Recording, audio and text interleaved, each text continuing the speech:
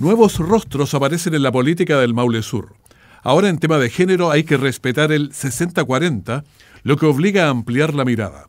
Esta vez queremos conocer a la candidata Alejandra Ramírez de Cauquenes. Mi nombre es Alejandra Ramírez, soy candidata a diputada por el distrito 18 del Maule Sur de Renovación Nacional, cuota de mujer. ¿Cómo nació esta candidatura? ¿Cuál es su trayectoria?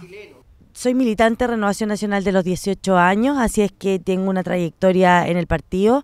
Se me ofrece ser candidata a diputada, en realidad por una comuna en Santiago, y finalmente se vio la necesidad de este tema acá. Yo soy cauquenina, de estar en la región, en mi región. Se me solicitó que fuera por la región del distrito 18 Maule Sur. No lo dudé ni lo pensé ni un segundo, dije inmediatamente que sí. ¿Cuál es su profesión? Yo soy ingeniero comercial, también soy educadora de párvulos, estoy totalmente capacitada para estar en el Parlamento y representar a mi región, a la región del Maule Sur. Y ya, pues y ahora es el momento, por la ley de cuotas, se nos abrió el camino a muchas mujeres para poder representar el género en el Parlamento.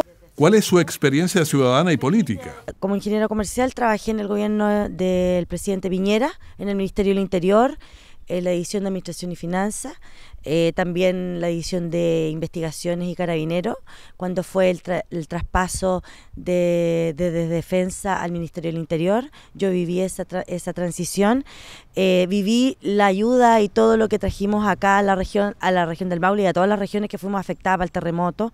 Viví el terremoto en Cauquenes, así es que tengo la experiencia. Las cosas en su partido no están muy tranquilas, además hay 3 precandidatos. ¿Le genera incertidumbre? Somos 3 precandidatos, de los cuales vamos a quedar 2 o van a quedar 2 y vamos a representarlo y estas cosas que están tratando de que nos puedan ensuciar un poco, ojalá pasen y las campañas sean limpias. Esta visión de Alejandra Ramírez para que usted se forme su propia opinión.